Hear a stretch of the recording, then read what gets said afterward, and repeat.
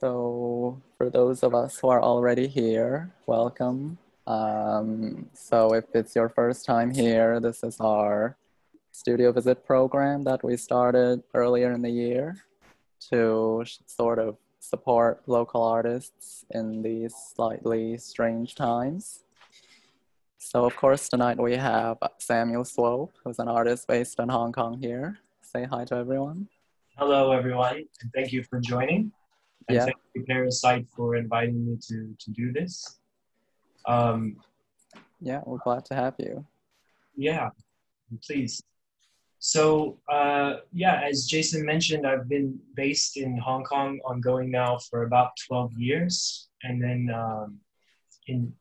I originally came here in 2006 because I had received a Freeman Asia Fellowship Award to study at the Chinese University of Hong Kong.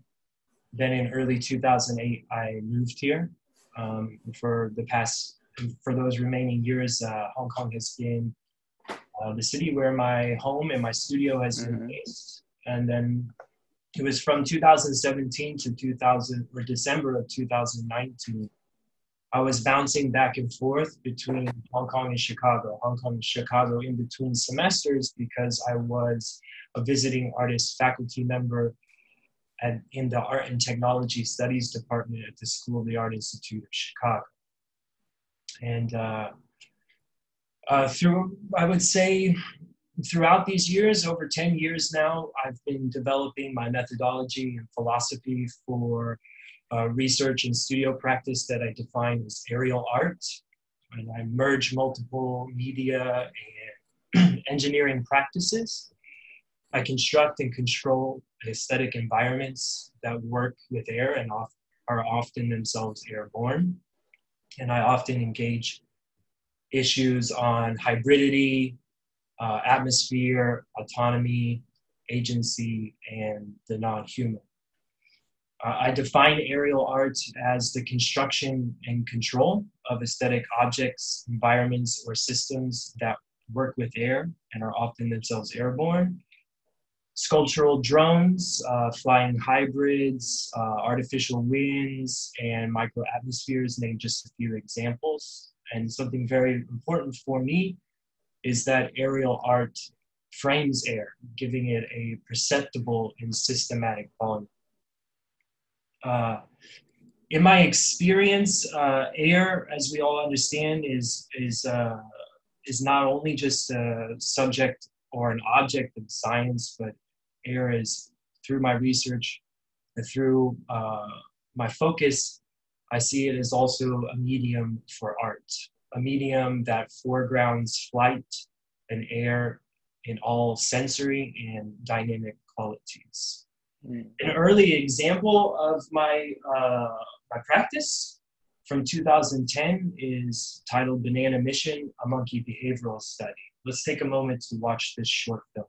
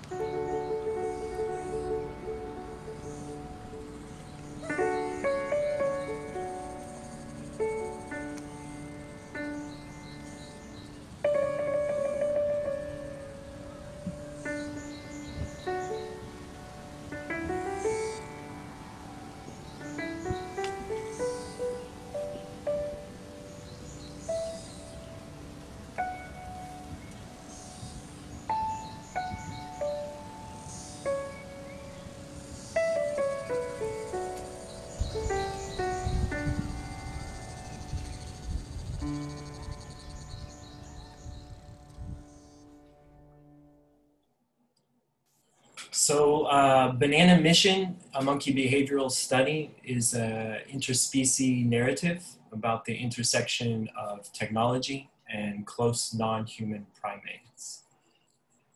Now, Banana Mission is not a thorough ethological study. It is instead a behavioral intervention that, through an anthropomorphic lens, explores first encounters. As you could see, Banana Mission was filmed in a variety of locations around Hong Kong, starting with the flying banana taking off from the produce section of a supermarket, and then to its first encounter with the feral rhesus macaques that live at Gumsang Gongyun, which is also known as Monkey Mountain. The Banana Mission video was produced in 7 unique editions, which you can see at the bottom right corner of this slide. And it has screened in a variety of locations internationally, including the International Symposium of Electronic Art in 2016, which was hosted in Hong Kong. Something very important to the short film is the Banana Copter. The Banana Copter is a sculptural drone. And it is a technological natural hybrid that is made of remote control parts. And very important here is ample amounts of banana residue. This banana oil is olfactory stimulus for the rhesus macaques. Now in 2020, earlier this year, before COVID got really bad, I joined a group show at Krupic Kersting Gallery in Cologne, Germany. And the title of that exhibition was called Hunter Killer. And of 3 works that I sent this new work titled Lithium. And Lithium is also a sculptural drone, but it's for a performative installation. Lithium is also a technological natural hybrid, but it mimics its form and behaviors from insects and commercial drones. Airborne, it understands itself spatially according to light by using biomimetics or phototaxis. The work itself begins with a US patent. Do you wanna explain briefly what phototaxis is? Yeah, sure. So when we see insects navigating and understanding their self spatially according to light, that is phototaxis. So when we think about moth to a flame, they're attracted to light. Fireflies that glow the light from their bottom, they also are attracted to the light. So it's about understanding oneself according to proximity of light and the intensity or luminosity of light. The importance of this work actually starts from a US patent, and this US patent is from a corporation, Amazon. And as we all know, Amazon has started their drone delivery program, or they're pushing for that. And at the same time, they have created this patent for the drone delivery program, so they say, to dock drones on top of these street lights, maybe in between deliveries to recharge, to take a break, to dock. And then, so the patent basically is another plan for smart street lights, which are growing in numbers all across urban environments, to collect a wide range of data. In the performative installation, the idea here is to pull down this light as maybe in an act of defiance.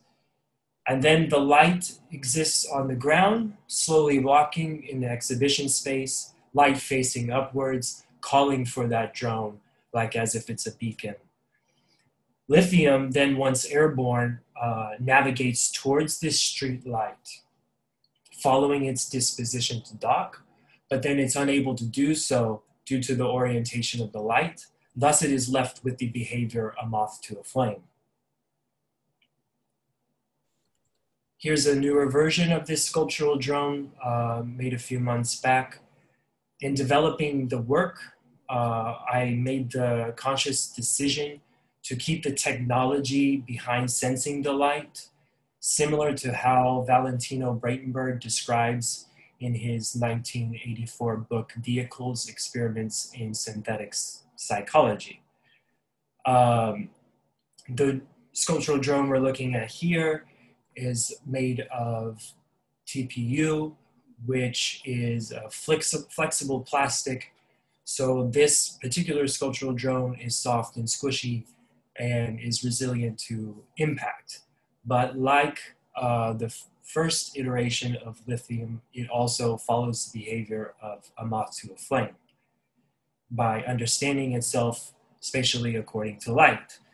And in the performance, the ideal situation for me is a large space with numerous amounts of these sculptural drones made. And each one evolves in some way or another from one to the next. So they're all unique in some way. Mm-hmm. And then I keep the idea is, in a way, each one would only have one opportunity to fly and one opportunity to dock on the street light. And then it would either land or crash or get caught in a net somehow. And then over time, through the course of the exhibition, they would begin to pile up. And they would accumulate in such a way that it would seem as though something we see in urban environments all the time, where insects have died next to lampposts or our deck lights, etc., etc. Then after the performance, I would then collect a number of these and then put them on a light panel and treat them as if they are taxidermy. This is very similar to the way that I exhibited the first iteration of lithium in Cologne this year at Krupic Kersting Gallery. Are they operated by you or are they automatic? So they are automatic. They all the knowledge for them to understand is built into the sculptural drone itself. Mm-hmm. So there is no need for an auxiliary computer. All the program is built inside. All the electronics necessary for this is built inside. And then what ends up happening is you train them to that specific light source. So the street light, you train it as if it's machine learning, for example, so that it understands the luminosity of that light, and then it's able to navigate towards it and understand stuff.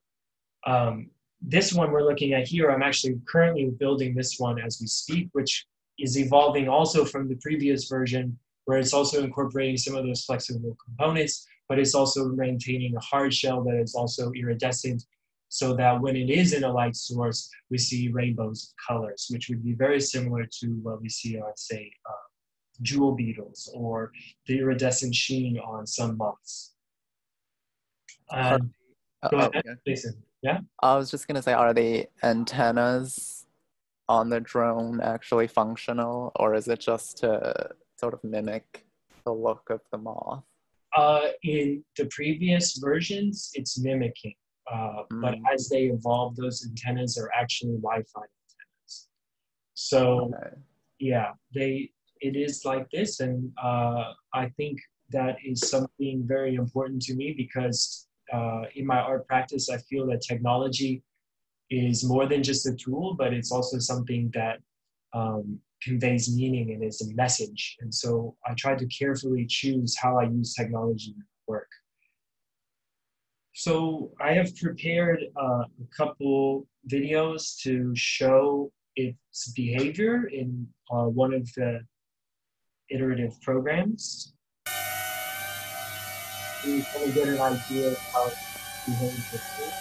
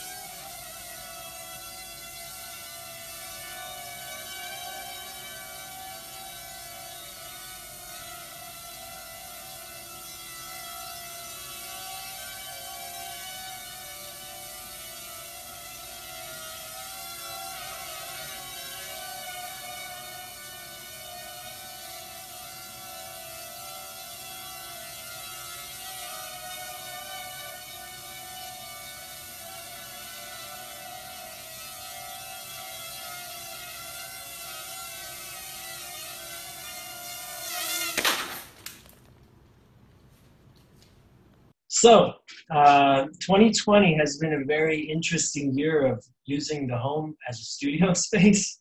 And as you can see, it's not a really ideal place for test flights. But nonetheless, the work is developed and it is ready for, I've been currently searching for the right venue to do this performance, and I'm continuing to make more iterations and allowing this sculptural drone that behaves like a moth to a flame to evolve. So next, I would like to talk a little bit about my experimental explorations that happen in my studio practice. Quite often, I begin work from concept by experimenting with materials and technologies. And I'm going to share 3 examples of this where I'm working from thinking about the aesthetics and dynamics of air. And I'm also, in these 3, I'm thinking a little bit more about demanding a level of, or a feeling or a level of stillness in the observer.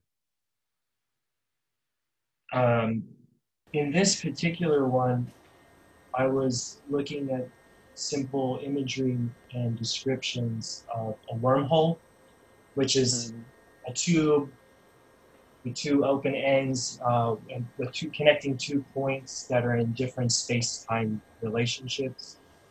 And in this particular example, I'm thinking about dust being subjected to an atmosphere that has a balance between negative and positive pressures, so that while it's in this microatmosphere, I'm able to illuminate the dust and to suspend it endlessly to the negative and positive pressures. So the positive pressure blows it up and the tube, but just the right amount so that it cannot escape the top point, then falls down due to gravity, and also that negative pressure slowly, and then is continuously cycling, circulating over and over again. And again, in this one, thinking about the dynamics of negative and positive pressure, finding the perfect balance, as well as the aesthetics and dynamics of this dust moving through air. Is that actually dust, or is it kind of like dandelion seeds type? It is the parachute from the dandelion seed, but all the seeds are meticulously removed, so that it appears as if it is simply just particulate dust. But it's because that seed is a wind dispersal seed, it works phenomenally well for this experiment and for this work, really. That's more, thinking through the studio as this place to experiment, and then getting this work ready to the point where it's ready to exhibit or be fleshed out and produced for the right venue. Then this is another example of a experimental studio practice where, again, I'm trying to think about demanding a certain stillness, and I was thinking a lot about when we communicate, we're not only sharing knowledge, but actually we're sharing each other's breathing space. And we understand this is even more important now because of COVID. When we are communicating with one another, we are breathing with each other's particular matters. And then in this idea, I'm thinking of a very simple relationship as well with the HVAC system and controlled environments that we use in buildings.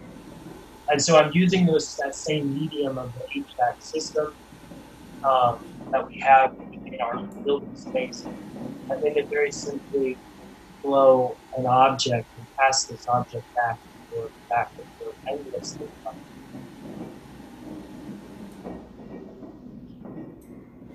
And then another example of studio practice, is a newer one. I'm thinking a lot about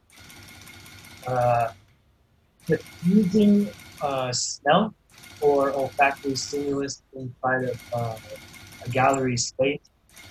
So the idea for me here is to have a lot of these air stones placed along the bottom of the floor or exhibition space, which are then connected by these tubes. These tubes go up to the ceiling and generate these very slow uh, uh, clouds that would appear slowly on the floor. And then it requires so much stillness in the space that if you have multiples of these and you start to have audience members, the movement around would start to create a certain kind of turbulence or vortices that could be seen in these clouds, but then at the same time it would start to blend up the different olfactory smells. And again, this is about sharing that atmosphere and sharing that breathing space. And these are so what's the gas that's coming out? Well, it's actually a viscous liquid that is being heated up. And then each one is heated, and then I use a peristaltic pump, which then sucks the vapors off of that heated oil, and then it is released and diffused out of the air stones. And I'm really thinking about this one in terms of multiples and spread all out over the floor, in a way thinking about air circulation again, how this, if with any subtle movement, it would then stir up the atmosphere and you would get that sensation of the smell. And then they would start to blend together. And this would be, in a way, very similar to my first experience that I had in a wet market here in Hong Kong. It's enormous, incredible amount of smells. It's the sensations that you receive, and it's just one after another, and they're all unique and individual. And I think this is really important experience for me. And somehow I'm thinking about that when I'm producing these kind of experiments in the studio, with the idea that they would then become exhibited. Okay. What are the smells that are coming out? In that one that you're looking at is a pleasant smell, but it also is a little bit of a dangerous smell because I put nicotine inside of it too. Okay. So this is also kind of it's pleasant, but it's dangerous. So I'm thinking about that, but I'm thinking about that. Let's just leave it as that. I'm thinking about the pleasant and the danger at the same time.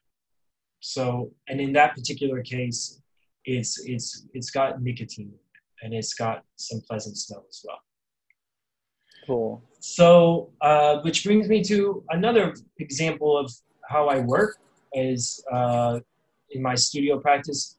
Sometimes I begin by image making first, like having an idea, having a concept, and then starting to produce images. And those in the image that you're looking here is a glass engraving, and then another one here, which are quite large engravings on glass. And what they're attempting to illustrate is a conceptual idea about crossover, and again, forced flight through drone technology. And I'm thinking about crossing over Nike Air basketball shoes with this drone technology, as well as artificial intelligence that's applied to professional basketball. And so then the idea behind the work is to use machine learning information about basketball players on court movements, and then trace this data back into the flight paths of these sculptural drone sneakers, so that in this way, they behave like this specific basketball player or a specific movement while in the airspace of a basketball court. And at the moment, this work is existing solely as a image, but it has enough breathing space and it's open enough that I'm able to begin this work very, very soon. And I've started tinkering a little bit with some of the drone technology that would make it possible for me to be able to do this. The sculptural part, I've done enough. I have enough experience in the past that I'm confident in my ability to make this realization. Yeah. The hardest part of this work will be embedding the machine learning information that data and collecting it and then translating that into flight paths. Now, in 2016, I created a work that also started with image making. So I built and constructed this coffee mug that's embedded with drone technology, intelligent drone technology, so that it's able to fly above its saucer. And then in 2016, in that same year, Chronus Art Center in Shanghai invited me to do this work at a much larger scale, an installation which was curated by Junga and was part of their fellowship program. And let's go ahead and watch a clip of that.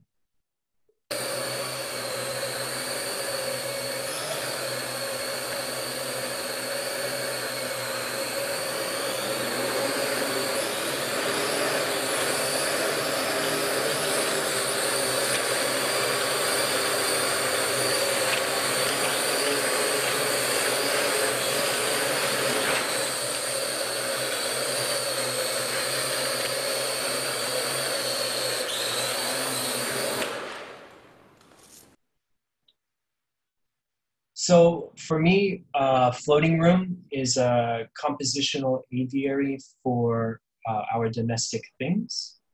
And the hyper-physical home products within floating room are in flux due to intermittent flurries of airborne motion. Each floating product in floating room is a semi-autonomous airborne whimsy, and it navigates with onboard sensors so that they choose between maintaining their hover and place disposition or float on. The floating products in floating room are a hybrid of featherweight plastic forms that is merged with drone tech, and they maintain their conventional function while also aerodynamically traversing the airspace in which they reside. So put simply, for example, a flying lamp can also emit light. To do this, I began by shopping. I went to a Shanghai mega IKEA, and I built myself a DIY vacuum former, and then seamlessly merged these new plastic product shells with the necessary drone technology. Rigorous tests were quintessential, rigorous tests about payload and balance. And then I started with motion capture technology to control the floating products, but I absolutely quickly abandoned it because I realized that there would be little to no autonomy within the objects themselves. And that is very important to me because it's an issue that I often try to engage with. And now this motion capture technology is important technology and it's useful. But for me, again, technology is very important and I try to be careful about how I embed these particular technologies that I'm choosing because I believe that they are also a physical message that conveys meaning. Now, seen here on screen is the aerial perspective that the drones have within the floating room airspace. Thinking through this, for example, back in the 1930s, the futurists were painting new aerial perspectives of their times, and the way they were painting these aerial perspectives were in the context of what they were living through. Warfare, futurism, and this, in the same way, I'm thinking about the aerial perspective of floating room also reflects or is our times. So in the context of our times, it's reflecting. Oh, can you still hear me? I just got a bar that came up that said internet connection unstable. Yeah, okay. I think, yeah. So as I was saying, okay. So as I was saying, this carpet reflects, in context, reflects our times augmented futures, smart homes, to name a few examples. And then as you can see in the montage video, there was a cage that's surrounding floating room. That cage is intentional as part of the work, as I'm hoping that it will ask the viewer to dare what they seem safe from. And then the drones themselves, they use image recognition of that carpet. They have amongst a number of other sensors to help make this possible. But I also define parameters in their program that would enable them to make choices about altitude, flight time, which product, and when to clear cache memory, for example. And then with this system, there were possibilities for encounters with other home products. So for example, a floating rubbish bin may encounter and trim a houseplant, or it may clear memory while airborne, go sporadic, and crash. Every hour, I had a performer enter the room, and I called this performer the floating room keeper, or the keeper. And the keeper's actions included cleaning up the mess that the sculptural drone products made. So for example, they quite often would blow books and papers and boxes around, and then the keeper would then come in and tidy up the space. But more importantly, the keeper would also take care of these products. Care was very important metaphor to this work. And the performer would mend their wounds, refill their energy, and then place them back in line. The keeper would then sit on the sofa and restart the program. For me, on every occurrence, there was a dynamic amount of change. There was and this was really important to me to create this space that had an indeterminable amount of composition, airflow, accelerated motion, virtual volumes, and also space-time relationships. And now, for me also, floating room is also a physical message that's folding satire with contemporary discourses regarding drone and flight technologies, as well as novel approaches to product delivery and smart homes. And Jason, as we were talking a little bit about earlier before we started this, for me, through my use of drone technology, I'm trying to decontextualize popular knowledge about UAVs, and also understand that drones now, so when I first started using drone technology, this wasn't the case, but drones now are so much effectively employed in the public and private sector, that now that we share this space with the technology, there is a significant amount of normalization to drones. And as in floating room, as a specific example of decontextualizing this popular knowledge of UAVs, I'm thinking of a ludic narrative as well, that by enabling our domestic products with the ability to fly, but also training them and to follow certain behaviors in a way is like domesticating our own products. So in a way they then become, and this is why I say about care, is because then they become almost more like pets, I suppose, or birds that we are keeping as pets within the home. And then another ludic narrative about floating room is a story about product delivery, but that these products are actually drones themselves that you purchase remotely, and then they fly to your house and they come in, and then with the right amount of care, they would continue their disposition of observing, flying, and floating, and also maintaining their conventional function. So, as I mentioned, research is also an important part of my studio practice. And some contemporary readings that I often refer to a lot because I feel that they resonate with my interest or my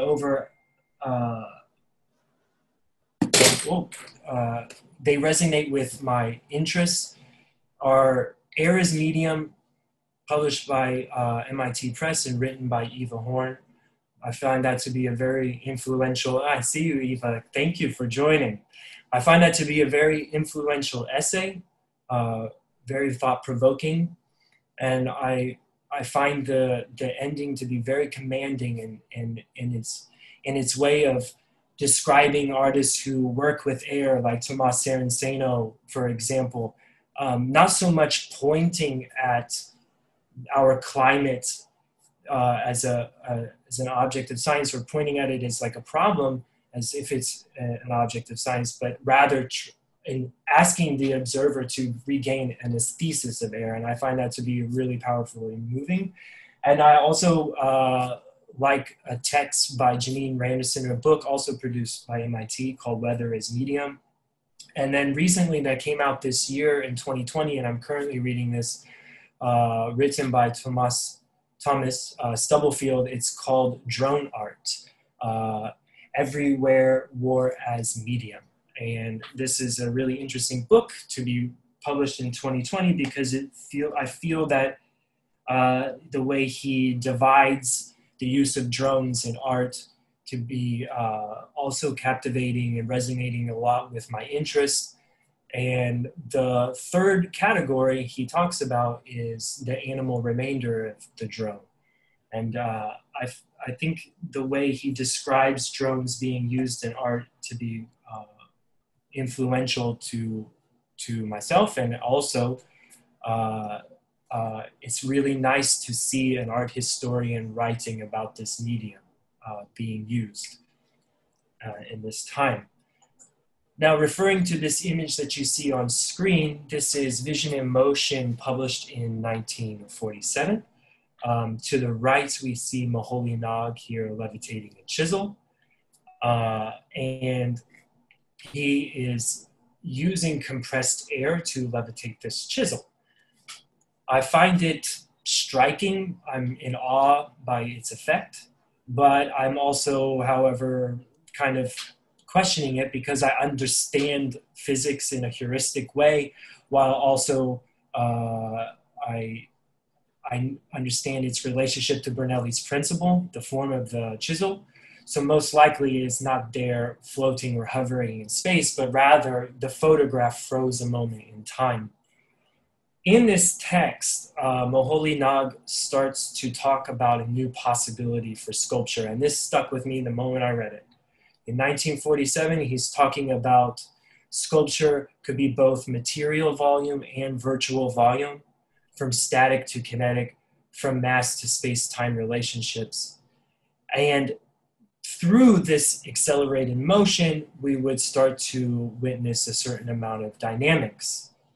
And it is precisely, I believe it is precisely a multiplicity of states that creates the possibility to perceive multiple volumes and multiple dimensions. Another writer, Jack Burnham, published a lot of writings and coined some of the terms like systems aesthetics.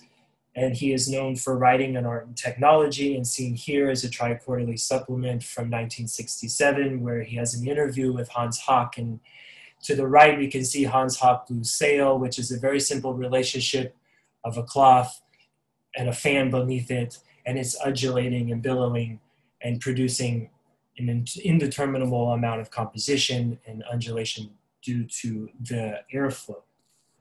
And in this interview that he had with Hans Haack, he asked Hans, so what about your air projects? If you could design them ideally or for optimal performance, what would they be like? And Haack replies, I would want all machines to disappear and for the sails or balloons or whatever to become completely autonomous. And then he later goes on to say, or Burnham later goes on to ask, so what about the problem of air-filled structures having to be pumped up every few days? And Hawke replies, they are not stable entities with lasting properties. They are rather systems. They are like pets or bonsai trees that demand care. And so I think for this studio visit, I'm going to go ahead and wrap up on this slide. And open up for any questions if anybody has any. Again, thank you for those of you who have joined. Yeah, if you have any questions, feel free to just ask them in the chat box and Samuel will be happy to answer them. I think I got one already.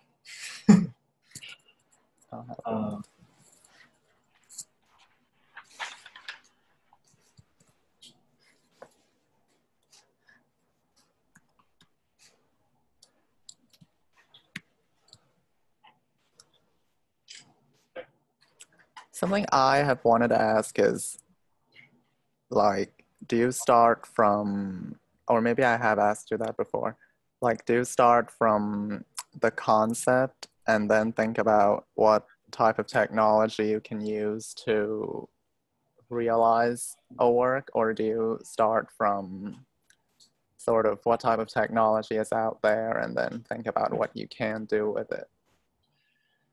So I'm going to answer the question is simply first is both.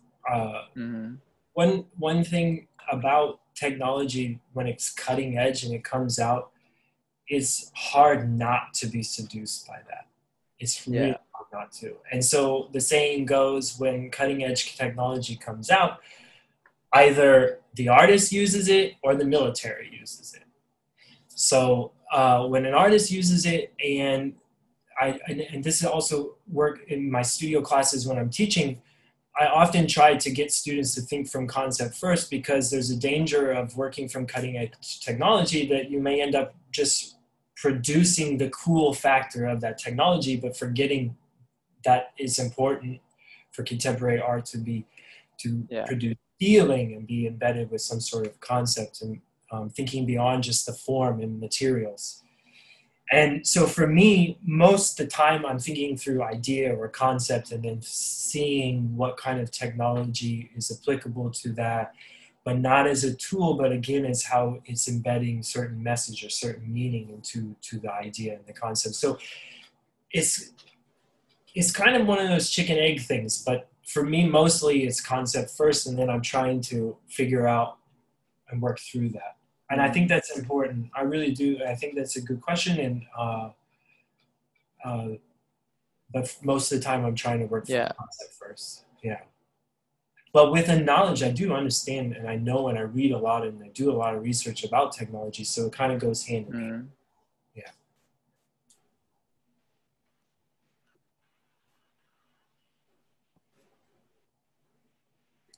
Do we have any other questions? Yes, I've sent one. Oh, I didn't see. How to, Jason, I can't see questions. Oh, would you say that this is kinetic art?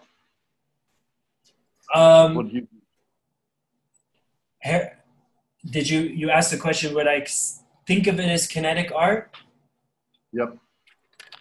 Okay, so in a broader picture, absolutely my work incorporates a lot about machines and movement.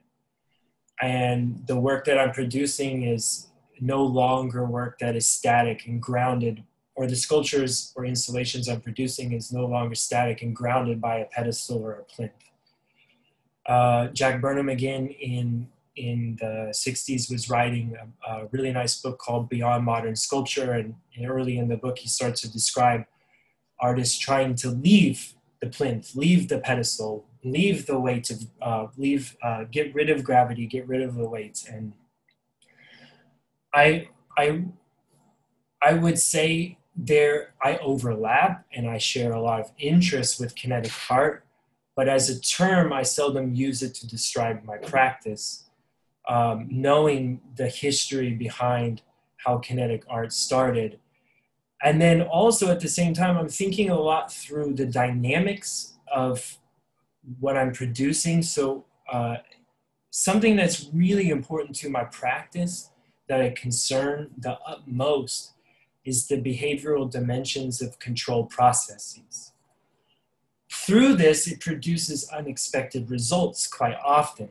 So to have an object affect another object, or to have, for me, then starts to and change that other object's state or the way it's thinking or the way it's behaving as well, I start to think of that as having a lot of dynamic qualities. So short answer, I overlap with a lot of the history of kinetics simply through the use of machines and machines incorporated into sculpture or sculptural practice and movement as well. But it's not something I want to put as the defining title of my practice. Yeah. Yeah. Because you have shown the Hans Happe piece, and there was an amazing show in Graz and in the Tangeli Museum in Basel a few years ago called Moving Sculptures. And they have also shown the Hans Happe piece. So it's, I think you are in that field. I'm there. I overlap. I definitely have interests. Absolutely. May I ask a second question? Mm-hmm. Have you ever been asked that the results of your research what the results of your research have to do with art? Are there people thinking, wow, you're more in the engineering field and you do research about this different kinds of gravity and whatever? Or are there, is there a kind of misunderstanding, let's say it like this? Okay, I'm going to repeat the question back to make sure I understand the question.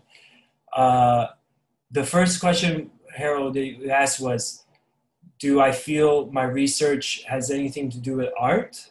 No, have you ever been asked from someone else what the results of your research have to do with art?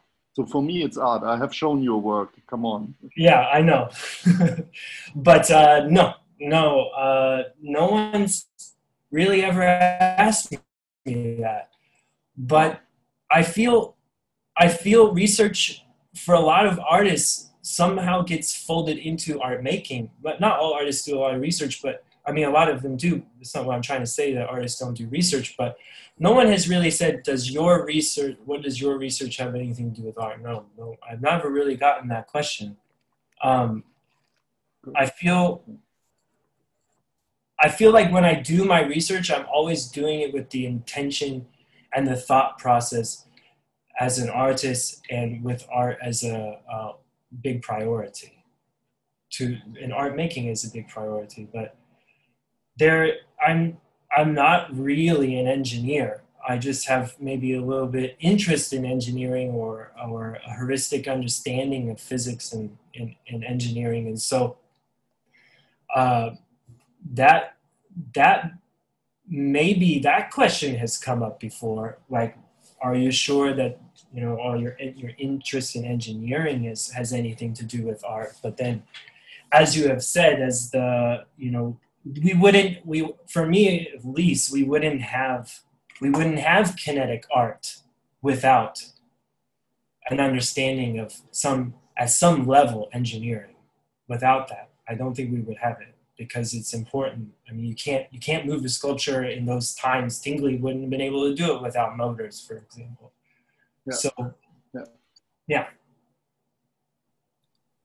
So we have some other questions from the chat. Sundance asks, do you have different approaches to narrative videos like Banana Mission compared to installations like Floating Room?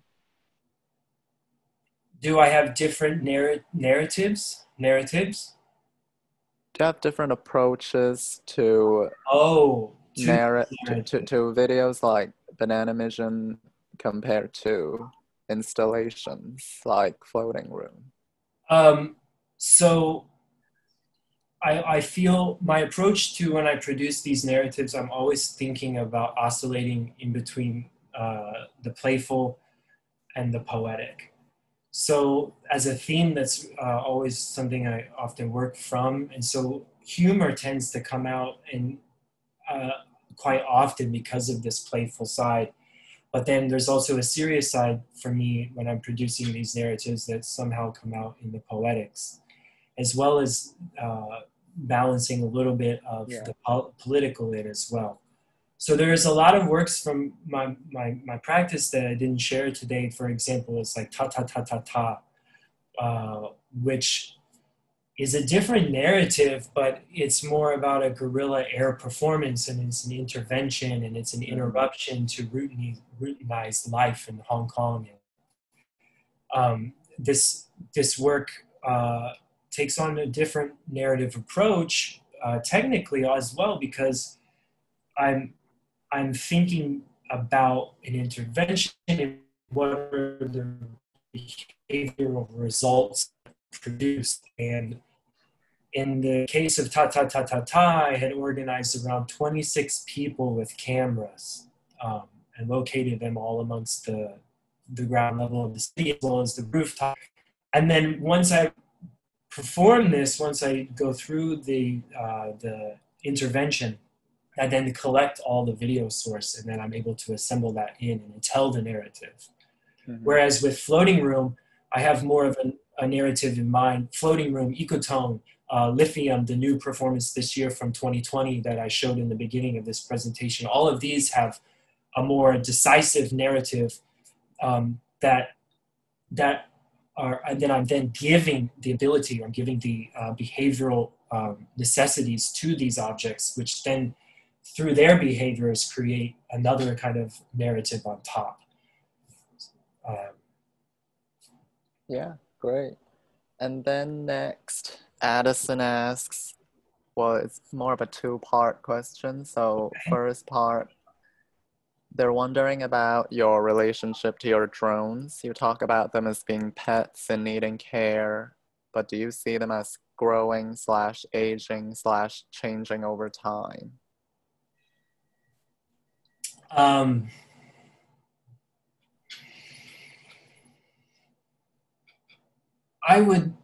going to stretch and say that I feel the thing that's growing and changing over time is myself. Video art, But including myself, is in between documentation and short film, which is kind of.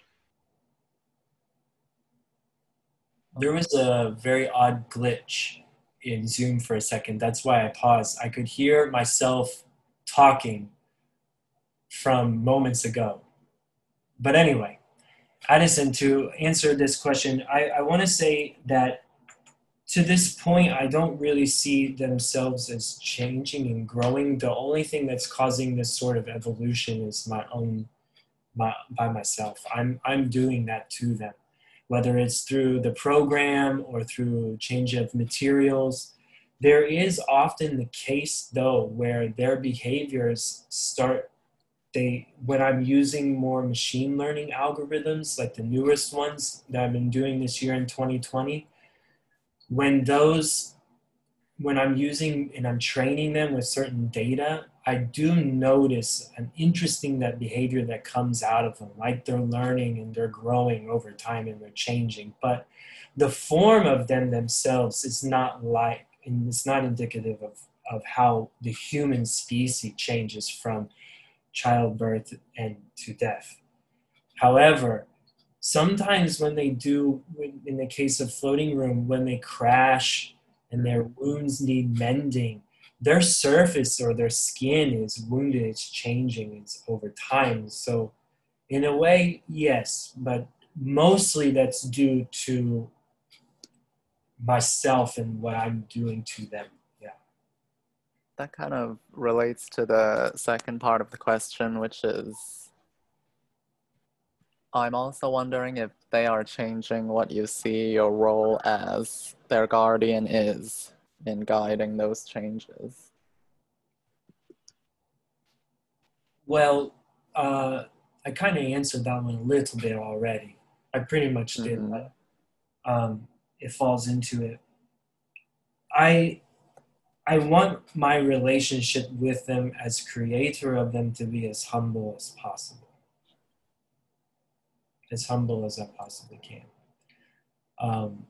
And again, it goes to that idea about care. There's also a level of frustration when I'm working through this too. Sometimes they don't always behave the way you intend for them to, because it is computer programming or it is materials, and as well as you're asking a form that's mimicking something else that we've perceived in life, or we're trying to create a new behavior through them, and this sometimes can cause a certain level of frustration, but I enjoy that. I find the challenge to be an obstacle that I want to overcome, despite whether or not it's rewarding. You know, it's just something I want to overcome. Yeah. There's one more from Valentina. She's asking, are you working on new works installations, and does the fact that international mobility is reduced is changing your way of conceiving your new pieces? Yeah, so as, the new works from this year, the biggest obstacle has been working out of the home, because of the things that I'm trying to create in terms of the airspace in a Hong Kong home is limited. It's small. It's hard to fly stuff here. Yeah.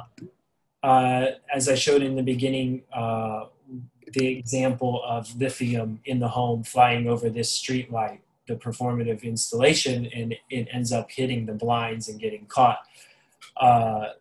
This is a technical challenge, but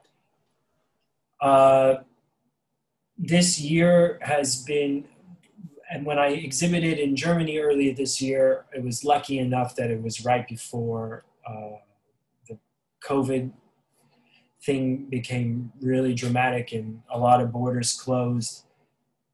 Like most people and most artists, I find this year to be very challenging, but I also see it as, in a way, I'm trying to be as positive and productive about it as I possibly can be.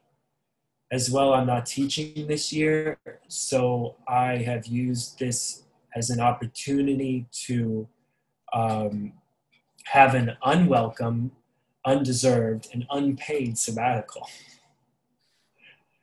But the new works that are coming out, mostly that I've been working on this year, are through my sculptural drone practice. And I've been thinking a lot about machine learning and artificial intelligence getting embedded into those sculptural drones and how they interact with one another and also with spaces. For example, the basketball crossover work that I have just recently started. So that is I hope that sums up your question, Valentina. Yeah. I was just thinking, for lithium, could you have tested it under a real street light? I could, but that would be in contradiction to my intended narrative for this piece. And because I'm able to do test flights with the orientation of the light as I wanted to be on the ground, so that the drone itself can no longer dock on the light, is more important to me to work. It's important for me to work in a way that's closer to the final result. Yeah.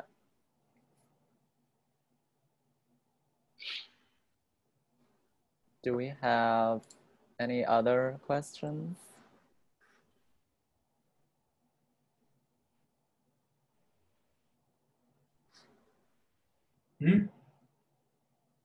Okay.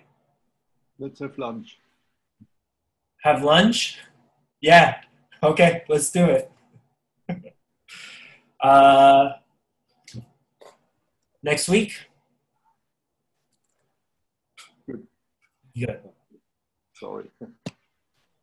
Can I ask the, can I ask a question? Well, no, maybe I shouldn't. But anyway, I like this question about how artists are adjusting this year when they have international experience.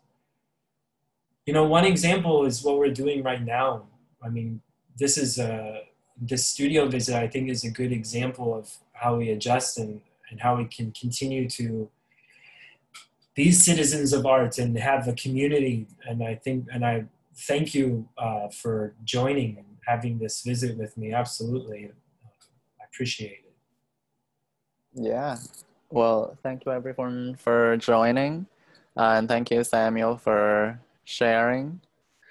So yeah, we have a next studio visit coming up this Wednesday with a Hong Kong painter called Vivian Ho. So feel free to join that as well.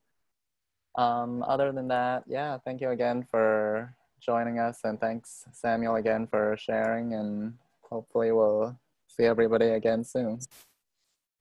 Thank you.